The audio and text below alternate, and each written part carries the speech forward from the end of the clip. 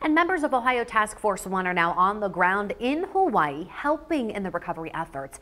Abby Forbes spoke with members of the team tonight. And Abby, when was the last time they actually heard from the team on the ground? Yeah, so the last time the members here in Ohio spoke with the team members in Hawaii was around noon today. And I'm told that they had a busy day of work ahead. Boots are now on the ground in Hawaii. Ohio Task Force 1 K9 teams lending a hand in recovery efforts from what is now the state's largest wildfire. This is not, unfortunately, a life-saving mission. This is a recovery mission.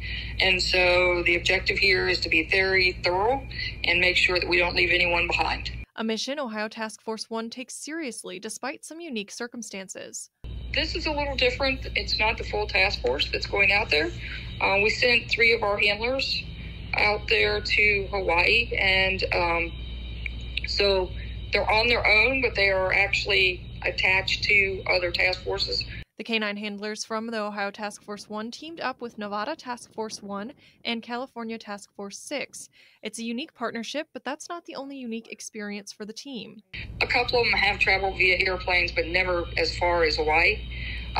So that's a little different. And then as I think about it, these 3 handlers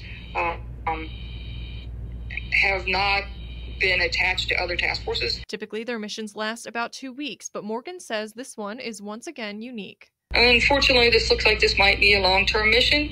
Our general deployments are 14 days, so I would expect them to be out there probably close to that 14 days.